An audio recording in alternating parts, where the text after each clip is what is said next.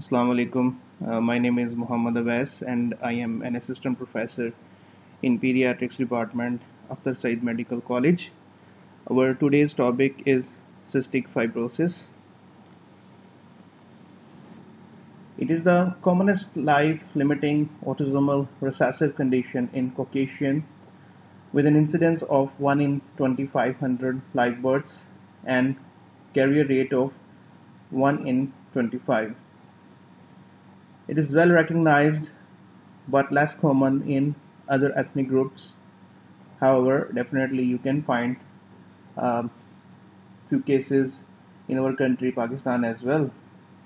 Average life expectancy has increased from few years to the mid-30s, with a projected life expectancy for current newborns into the 40s. The statement is regarding the developed countries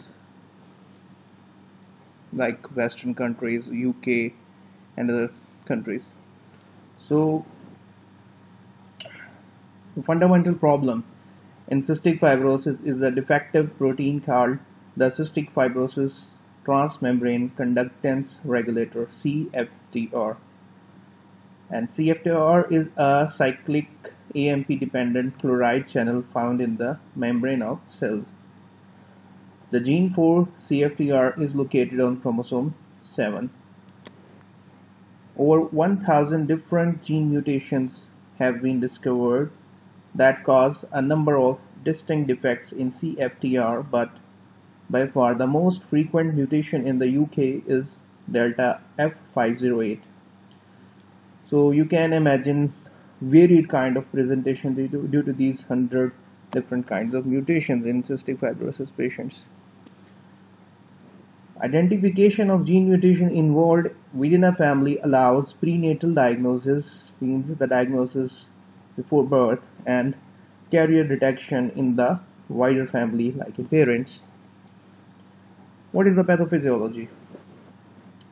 Cystic fibrosis is a multi-system disorder which results mainly from abnormal ion transport across epithelial cells. In the airways, this leads to reduction in airway surface liquid layer and consequent impaired ciliary function and retention of mucopurulent secretions.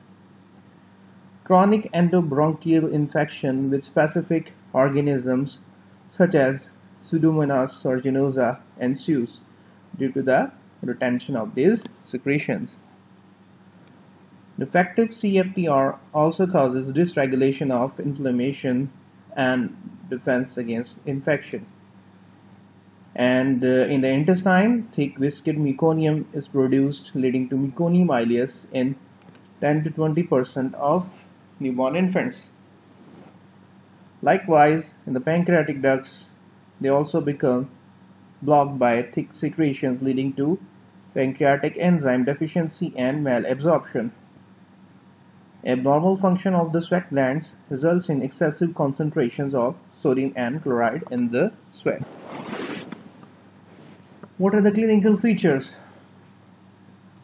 In the UK, screening of newborns is performed as part of the heel prick blood spot biochemical screen, Guthrie test, and also in in other developed countries these kind of screening tests are being done. So the majority of children with cystic fibrosis are identified by screening. However, children may still present clinically with recurrent chest infections, poor growth, or malabsorption. No such screening test is currently available in our country at the time of birth. No facility like this is available at the time of birth in our country. So if we categorize the clinical features in different age groups, so in newborn, it will be usually diagnosed through newborn screening. In infancy, meconium ileus in the newborn period. So the child would pass, the newborn would pass his or her first meconium more than 24 to 48 hours. So the mothers would come in the OPD and would complain that the baby has not passed any stool since 48 hours. or 2 to 3 days sometimes. Prolonged neonatal jaundice, more than 14 days, for example, more than 15 days. So the mothers would come in OPD and would complain of persisting jaundice for after 14 or 15 days, and failure to thrive. These children would be uh, not thriving well because of the malabsorption, and there would be deficiency of macro and micronutrients. Recurrent chest infections is one of the presentation. Malabsorption and steatorrhea, foul, bulky, greasy stools. Young child presents with bronchiectasis, rectal prolapse, nasal polyp, or sinusitis. Older children and adolescent present like allergic bronchopulmonary aspergillosis (ABPA). Diabetes mellitus is one of the presentation. Cirrhosis and portal hypertension complication. Distal intestinal obstruction is meconium ileus equivalent in adolescent. Pneumothorax or recurrent hemoptysis and sterility in males. These are the complications in adolescent. Chronic infection with specific bacteria, initially Staphylococcus aureus and Haemophilus influenzae, and subsequently with Pseudomonas aeruginosa or Burkholderia species, results from viscid mucus in the smaller airways of the lungs. This leads to damage of bronchial wall, bronchiectasis, and abscess formation. So, chest X-ray of one of the patients with cystic fibrosis showing haziness in the lung areas bilaterally due to some ongoing infection. The child has persistent loose cough productive of purulent sputum. On examination, there would be hyperinflation of the chest due to air trapping, so the chest will be deformed. The coarse inspiratory crepitations and or expiratory wheezes could be heard in the chest examination. With established disease, there is finger clubbing. Ultimately, 95% die of respiratory failure. Over 90% of children with cystic fibrosis have pancreatic exocrine insufficiency, lipase, amylase, and proteases, resulting in maldigestion and malabsorption. Untreated, this leads to failure to thrive and passing, frequent large, pale, very offensive, and greasy stools, which is steatorrhea. Pancreatic insufficiency can be diagnosed by demonstrating low elastase in faces. About 10 to 20% of cystic fibrosis infants present in the neonatal period with meconium ileus, in which inspissated meconium causes intestinal obstruction, vomiting, abdominal distension, and failure to pass meconium in the first few days of life. Initial treatment is with gastrografin enemas, but most cases require surgery. How we diagnose?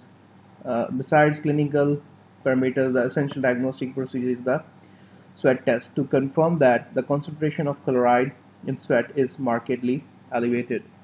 So chloride would be between 60 to 125 in cystic fibrosis as compared to 10 to 40 millimole per liter in normal children.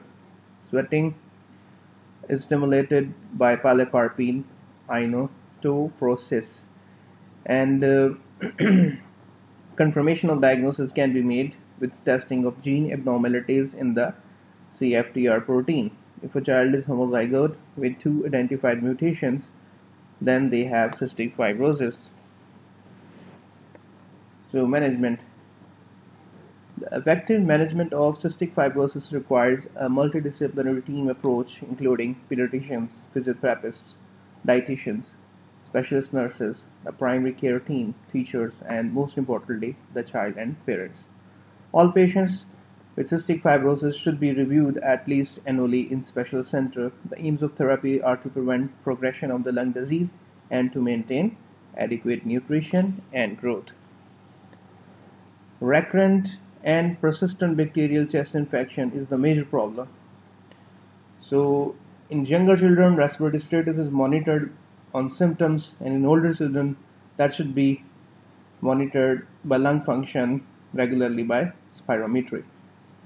The FEV1, forced expiratory volume in 1 second expressed as percentage predicted for age, sex, and height, is an indicator of clinical severity, and declines with disease progression.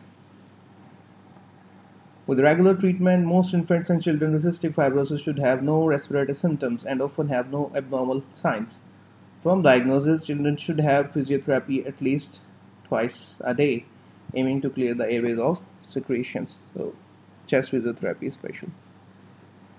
Many cystic fibrosis specialists recommend continuous prophylactic oral antibiotics, usually flucloxacillin, with additional rescue oral antibiotics for any increase in respiratory symptoms or decline in lung function.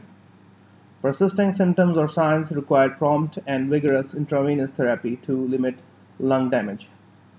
Usually, they are administered for 14 days via peripheral venous long line. Chronic Pseudomonas infection is associated with a more rapid decline in lung function, and this is slowed by the use of daily nebulized anti-pseudomonal antibiotics. Nebulized DNase or hypertonic saline may be helpful to decrease the viscosity of the sputum and so increase its clearance.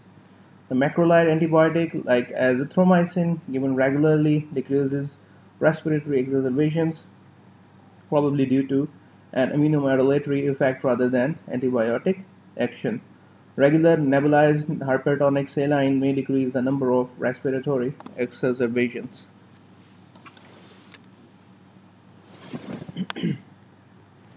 So bilateral sequential lung transplantation is the only therapeutic option for end-stage cystic fibrosis lung disease, but fortunately this is rarely required. Nutritional management, the dietary status should be assessed regularly. Pancreatic insufficiency treated with oral enteric-coated pancreatic replacement therapy taken with all meals and snacks. Dosage is adjusted according to clinical response. A high-calorie diet is essential and dietary intake is recommended at 150% of normal RDA. To achieve this, overnight feeding via a gastrostomy is increasingly used. Most patients require fat-soluble vitamin supplements.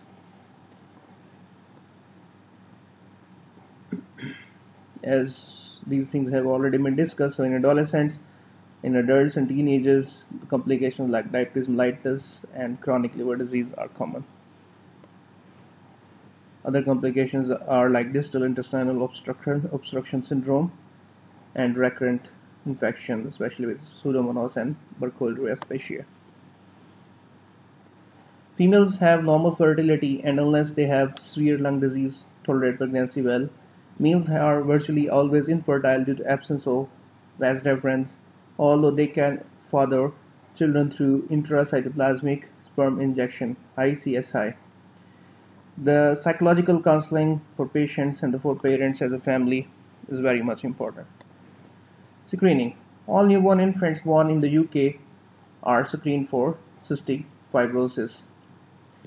Early identification of cystic fibrosis allows the early introduction of regular treatment. It also enables early genetic counseling for the parents about the 1 in 4 risk of recurrence and the possibility of prenatal diagnosis, the diagnosis before birth in future pregnancy. Thank you very much. Thanks.